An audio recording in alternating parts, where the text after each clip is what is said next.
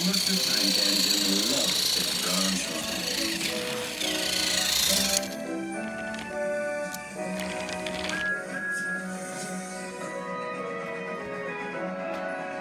One day when he stopped at a small station, some children looked sad. They've closed our playground and our favourite sand pit. Teacher said the sand is soiled and too dirty to play in. Please help us, Thomas, they pleaded. I'll see what I can do, replied Thomas kindly.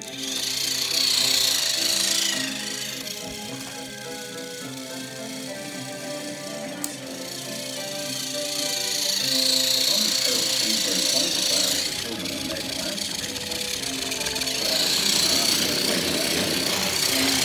Playground closed until further notice. The children were right, thought Thomas sadly.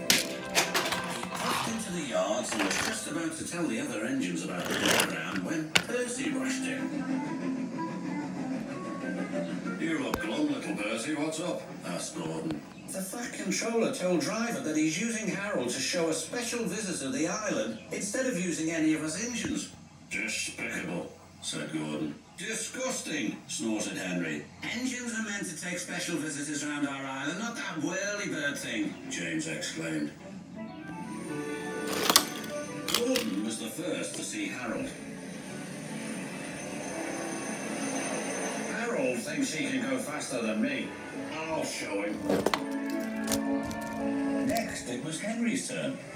The Fat Controller has chosen Harold because he thinks he's more important than me. Well, he's not. Harold can't fly through tunnels.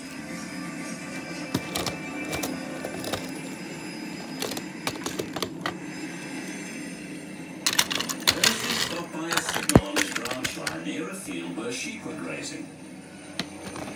Harold hovered for a while, then buzzed away. I know what he's doing, said Percy. He's counting sheep. And he puffed along the line, feeling much better about things. That evening, the engines talked about the situation.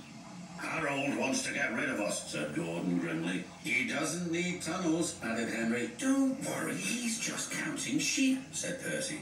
Counting sheep? Pah, snorted Gordon. He's counting how many engines he can get rid of. He'll see how useful I am tomorrow. Thomas wanted to mention the children's playground, but solving the mystery of Harold and the special visitor came first. The next day, Gordon was traveling. We'll show that whirly-bird just how fast you can go, Gordon, said his driver. Because they were watching Harold, they missed the signal and went onto the wrong line. Gordon was travelling into trouble. Ahead was a tunnel under repair. His driver reduced speed and braked hard.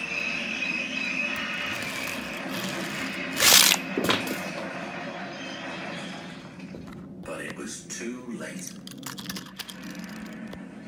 Later, Thomas pulled Gordon clear with the breakdown train. The Fat Controller spoke severely to Gordon's driver about the accident. Will Gordon be scrapped, sir? Asked Thomas sadly. What makes you think that? Said the Fat Controller. Thomas decided to pluck up courage. Because the engines think the special visitor is here to see if we can be replaced by Harold, he replied. The Fat Controller laughed. Oh, well, the engines are wrong and you shouldn't listen to rumours, Thomas. This gentleman is making a new playground for the children. It was easier to find a suitable site from up in the air. And what's more, said the special visitor, that tunnel sand will be perfect for the playground. Found by accident and rumour, you might say. The Fat Controller still uses Harold to fly above the island.